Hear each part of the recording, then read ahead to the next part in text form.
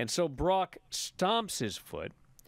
He goes for the suplex. He goes for a German suplex. But Omos reverses it. And, dude, they had one spot. Send the guy over the top rope. It was basically you grab him by the throat and shove him over the top rope. And yes, they had one spot. Absolutely fucked this up to high heaven. And hey, to give them credit, not them, but the production crew, they did a replay of this later, and they managed to make it look like it worked, which is pretty impressive. Yeah. But it did not look good live. Brock didn't go over, and the crowd is dead. And but they were very into the segment until they were into the idea of them facing off, but then once they shook hands, they were dead from that point forward. They didn't care about the handshake, they didn't care about the foot stomp, they didn't care about the botch outside, and then the crowd's deadly quiet as Brock stands in the aisle, and Brock looks up at the ring and he says, "Get my hat." They bring him his hat, and he leaves. I thought, oh, my God.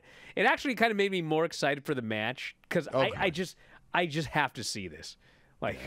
What in God's name is going to happen in this match? They can just practice it and get it down. It's not. They didn't get this down. It was one spot.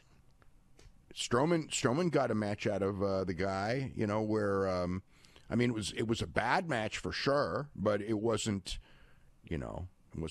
Look, last year's WrestleMania had Vince McMahon and Pat McAfee, and I just don't believe that we're going to see a match worse than that. And it survived, and it was fine.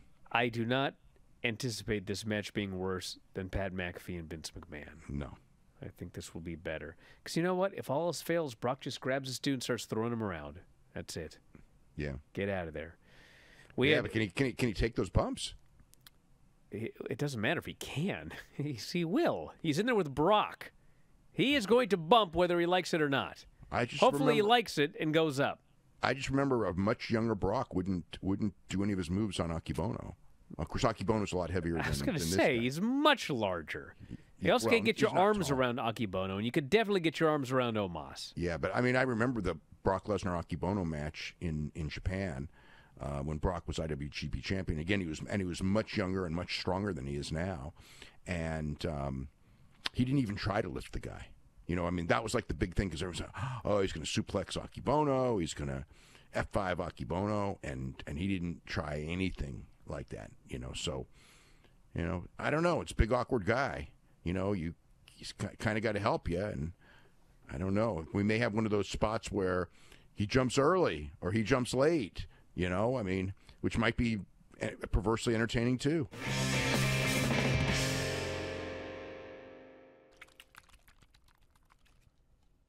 Loading up on some liquid energy here. Uncle Howdy. Why does he do this? Why does he do this? That's like the Uncle Howdy thing. Why does he do that? Me to explain Uncle Howdy? Yes. Someone needs to put that to music, some 70s song. For the best of the Bryan and Vinny show. Yeah, keep it off this show, please. Why does he do this?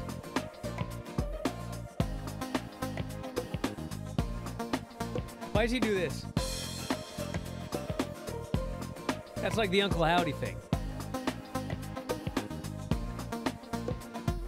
We're going to get kicked off whatever run. Boo! You just disgusted Granny.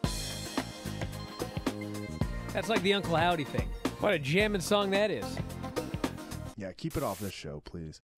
If you enjoy these videos, for just $7.99 per month, you can enjoy full-length editions of The Bryan and Vinny Show, Wrestling Observer Live, Figure 4 Daily with Tom Lawler and Lance Storm, the Mad Men Podcast, Speak Now Pro Wrestling with Denise Salcedo, and more, plus hundreds of archived shows, all in beautiful HD.